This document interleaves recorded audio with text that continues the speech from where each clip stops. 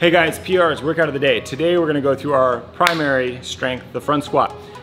We got 6 sets with a descending and a deload back into another descending set. So we're gonna start off with 5, 3, 1, deload the bar for 5, 3, 1.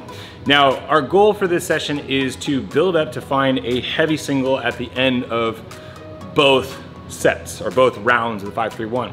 Now, as we go through this, we wanna begin roughly around 70% and increase the load. So we've got 70% for that first set of 5. We're gonna go heavier for 3, heavier for 1.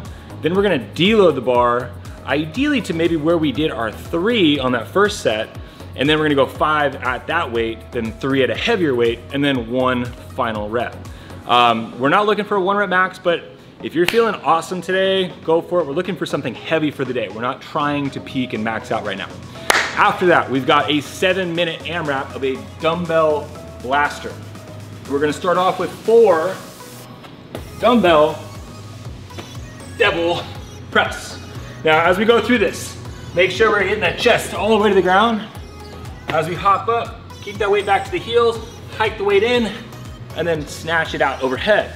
From there, we're gonna go into, so 4 of those into 6 dumbbell thrusters. After that, we'll bring the dumbbells to the side and 8 box step-ups with that alternating step. Now, as we go through the box step-ups, think about maybe using some of the dumbbell as momentum to work on efficiency. Now, this is gonna be a very grippy workout, so don't drop those dumbbells, otherwise you get a penalty. Have fun.